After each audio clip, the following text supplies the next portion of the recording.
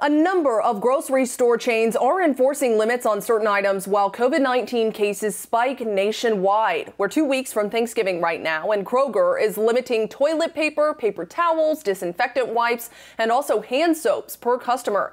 Albertsons and its umbrella, Tom Thumb, are also imposing limits on some items, mostly meat products. Officials with both companies say they aren't expecting any shortages except maybe disinfectant wipes, but they want to make sure customers can find what they need. Grocers are also advising people to shop early for non-perishable items as the holidays are quickly approaching. Katie Johnston for CBS 11 News.